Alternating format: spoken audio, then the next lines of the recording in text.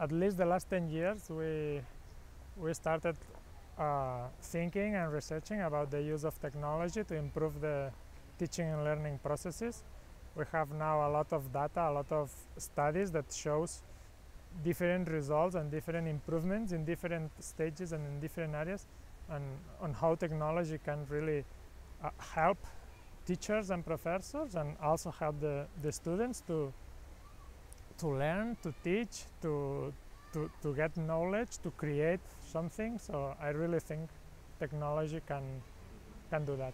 Maybe the most trending or facey name is the MOOCs, the Massive Online Open Courses, but I'm not sure if it's the real or the only path that we have to take into account.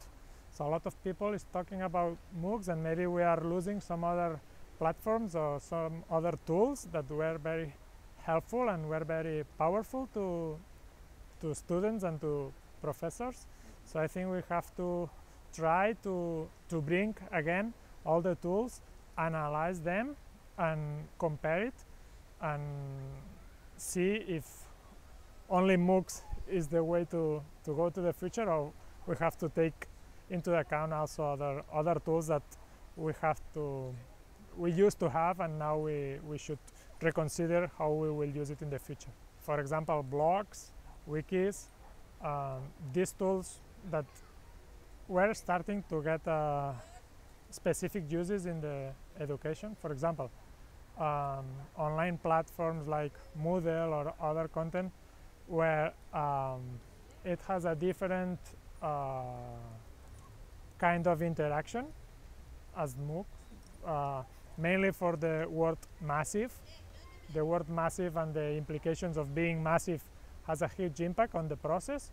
So I think that other tools let being more focused on other aspects of the teaching and learning process, and maybe we should rethink if we are losing something on that way. Technology can help us in the teaching and learning processes.